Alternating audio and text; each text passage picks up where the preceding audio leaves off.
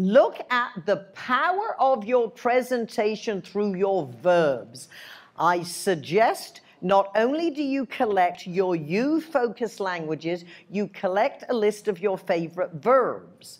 I suggested to my client, I know your presentation, your morning is full, give me 3 minutes. I actually took 2.5 minutes.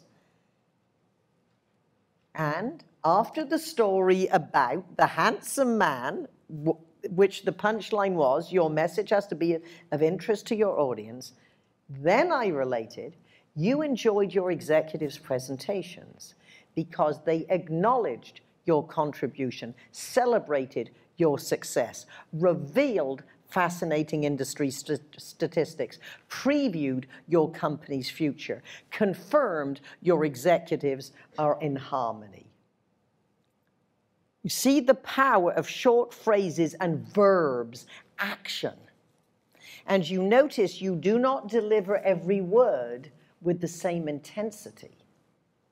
Does this make sense?